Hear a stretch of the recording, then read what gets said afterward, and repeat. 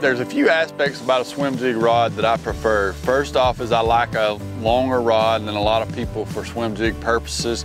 This is a 7'6" rod. I want a softer tip, like so, with this rod, but I want some backbone in it as well. The reason for this is, you know, when you're fishing a swim jig on braid, you have zero stretch there, so that softer tip allows those fish to get that bait. That tip absorbs some of that, lets the fish get it real good, and then you have a strong enough backbone on this rod, you know, to drive the hook home. So check it out, it'll be coming out real soon.